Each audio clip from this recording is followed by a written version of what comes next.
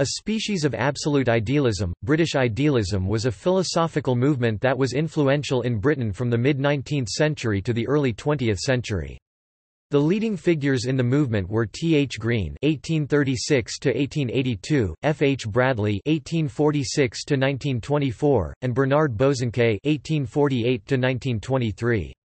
They were succeeded by the second generation of J. M. E. McTaggart (1866–1925), H. H. Joachim (1868–1938), J. H. Muirhead (1855–1940), and R. G. Collingwood (1889–1943). The last major figure in the tradition was G. R. G. Muir (1893–1979). Doctrines of early British idealism so provoked the young Cambridge philosophers G. E. Moore and Bertrand Russell that they began a new philosophical tradition, analytic philosophy. Overview. Though much more variegated than some commentaries would seem to suggest, British idealism was generally marked by several broad tendencies: a belief in an absolute, a single all-encompassing reality that in some sense formed a coherent and all-inclusive system, the assignment of a high place to reason as both the faculty by which the absolute structure is grasped and as that structure itself, and a fundamental unwillingness to accept a dichotomy between thought and object, reality consisting of thought and object together in a strongly coherent unity. British idealism largely developed from the German idealist movement, particularly such philosophers as Immanuel Kant and G. W. F. Hegel, who were characterized by Green, among others, as the salvation of British philosophy after the alleged demise of empiricism. The movement was certainly a reaction against the thinking of John Locke, David Hume, John Stuart Mill, Henry Sidgwick, and other empiricists and utilitarians. Some of those involved would have denied any specific influence, particularly with respect to Hegel. Nevertheless, James Hutchison Stirling's book The Secret of Hegel is believed to have won significant converts in Britain. British idealism was influenced by Hegel at least in broad outline, and undeniably adopted some of Hegel's terminology and doctrines. Examples include not only the aforementioned absolute, but also a doctrine of internal relations, a coherence theory of truth, and a concept of a concrete universal. Some commentators have also pointed to a sort of dialectical structure in e.g. some of the writings of Bradley. But few of the British idealists adopted Hegel's philosophy wholesale, and his most significant writings on logic seem to have found no purchase whatsoever in their thought.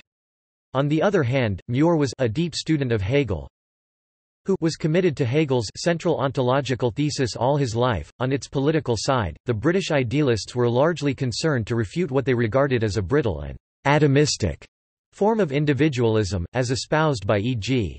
Herbert Spencer. In their view, humans are fundamentally social beings in a manner and to a degree not adequately recognized by Spencer and his followers. The British idealists did not, however, reify the state in the manner that Hegel apparently did. Green in particular spoke of the individual as the sole locus of value and contended that the state's existence was justified only insofar as it contributed to the realization of value in the lives of individual persons. The hold of British idealism in the United Kingdom weakened when Bertrand Russell and G. E. Moore, who were educated in the British idealist tradition, turned against it. Moore in particular delivered what quickly came to be accepted as conclusive arguments against idealism. In the late 1950s G. R. G. Muir, in his Retreat from Truth, Oxford 1958, criticized Russell, Ludwig Wittgenstein, and aspects of analytic philosophy from an idealist point of view. British idealism's influence in the United States was somewhat limited. The early thought of Josiah Royce had something of a neo-Hegelian cast, as did that of a handful of his less famous contemporaries. The American rationalist Brand Blanchard was so strongly influenced by Bradley, Bosanquet, and Green and other British philosophers that he could almost be classified as a British philosopher himself. Even this limited influence, though, petered out through the latter half of the 20th century. However, from the 1990s on, there has been a significant revival in interest in these ideas, as evidenced by, for instance, by the founding of the Michael Oakeshott Association, and renewed attention to the work of Collingwood, Green, and Bosanquet. See also: Michael Oakeshott, Timothy Sprigg, List of British philosophers, British philosophy. Notes. References. Sorley, William Ritchie, 1920. A History of English Philosophy.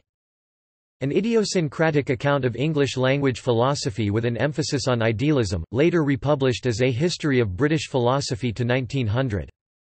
British Absolute Idealism, From Green to Bradley, in Jeremy Dunham, Ian Hamilton Grant and Sean Watson eds, Idealism Acumen, 2011.